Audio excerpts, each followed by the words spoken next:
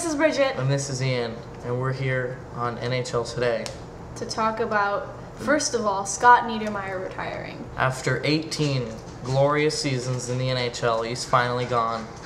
You know, he's 36 years old, so he's a little old, but you know, he's still a great defenseman because he set up all these offensive plays all the time. Yeah, he was great with the Ducks. He got them to a Stanley Cup. Great with the Devils. Got them to a Stanley Cup. Against the Ducks. Against the Ducks. Who would have thunk? Karma. And yeah, I mean, he was the captain of the Devils. And the Ducks.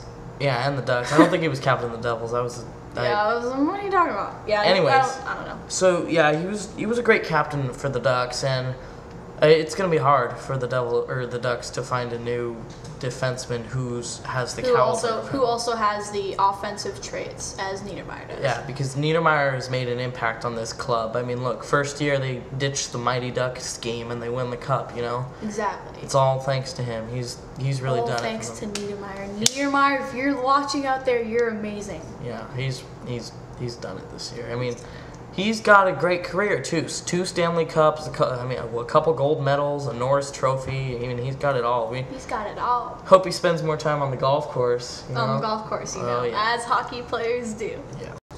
Okay, so the next topic is about Evgeny Nabokov not being with the Sharks this season. Yeah, General Manager Doug Wilson told Sharks.com that they had to free up salary cap space to re-sign key players like Marleau, Pavelski, Nickel, Malhotra, Valin, Setaguchi. All those guys were key in the Sharks' playoff run this year, despite being swept in the 3rd round.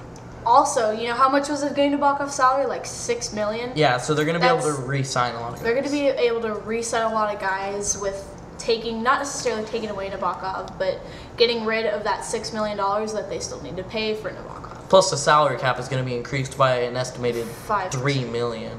So 5%. Yeah, about 5%. And Doug Wilson told us today, we would like to thank Navi for the time he spent in San Jose. He's been a big part of our team for the past 10 seasons, and he played an important role in our success. This decision boils down to a dedication of dollars in a salary cap system, and under this system, teams can't keep everyone. It's sad, but it just had to happen because he costs too much. Nabokov, you cost too much. I wouldn't even buy you. Yeah, I mean, come on. Yeah, he's just not consistent. He's a great player when he wants to be. Yeah, he's just not consistent. I'm not gonna lie. Yeah, I don't knock the Sharks for this one. Love the Sharks, but Nabokov, you're not like completely consistent as we'd like you to be. Yeah, I mean. Plus, you're getting a little old. Yeah, and plus they can fall back on a lot of people. They have Thomas Greiss. Who else they have? The other guy from Sweden. They have that Alex guy. Stalock. Yeah. Alex Stalock, is he playing in Worcester right now? Yes, he's from Worcester. Yeah. Okay, cool. Today, NHL.com announced their new schedule for the 2010-2011 season. There's a record 6 teams playing in the outdoor game this year. Can you believe that, Bridget? No, I cannot believe that. That is amazing. Speaking of games, you know, the teams that are opening for just the season in general. There's the Carolina Hurricanes versus the Minnesota Wild in Helsinki, Columbus Blue Jackets and the San Jose Sharks in Stockholm, and then the Boston Bruins and Phoenix Coyotes in Prague. It's Prague. I don't care. In the Czech Republic. So that's pretty amazing. And also the Pittsburgh Penguins will be leaving Mellon Arena after a, what was it, like almost like 33 year run or something like that? It's like 43. And they will be starting up in the Consol Energy Center against who else? I have no idea. Oh no, the Philadelphia Flyers on the home opener. And of course, because the Pittsburgh is so cool, they have to be in the Winter Classic again against the Washington Capitals. Boo. Again. At Heinz Field in Pittsburgh. Home of the Pittsburgh Steelers. Yes, home of the Pittsburgh Steelers. I don't like football, but I don't either. Okay, yeah. And also, there are rumors circulating that the Calgary Flames and the Montreal Canadiens will play in an outdoor game of their own up at McMahon Stadium in, I think it's in, what is it in, like Calgary or something? I think it's in Calgary. Anyways, yeah, so that'd be cool to watch. That'll be cool. All-Star break is January 27th through February 1st, so that'll be fun. It'll be hosted at the wait, no, that's in Buffalo. The Carolina Hurricanes will be hosting it for the first time. That homo Gary Bettman announced it. Hockey day, whatever.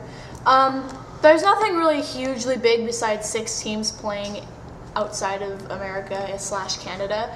So that's actually pretty cool. I'm glad that we have that kind of representation. And also, this is coming straight in from the presses.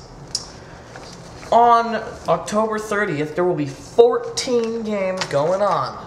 Holy 14 crap. games. 14 games. Can you believe it, Bridget? It's a lot. I cannot believe that. That is a lot of games. But this year, or this past season, there was 15 games one time. Super Sunday. But, you know what, whatever. 14 games is still pretty cool. 14 games I'll be is a sure lot. to watch all of them. I'm gonna tape them all on my AT&T Uverse over down yonder. there, right there. That's where I'm gonna be taping them. All 14 of them. I'm gonna do something that's never been done before. I'm gonna get 14 crappy ass TVs and plug them into a bunch of cable Watch boxes. them all differently. Yes.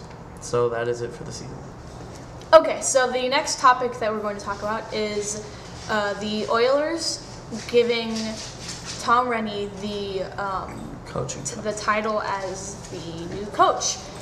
Pat Quinn, who used to be the coach, he was Isn't he now the? he is the, I believe he's the superior advisor, Quinn, senior advisor. Senior there advisor, you go. there we He go. is the senior advisor for the Oilers. I'm not surprised that he got canned because The Oilers were horrible this last season. Their record, as I have been just informed, was 27, 47, and 8.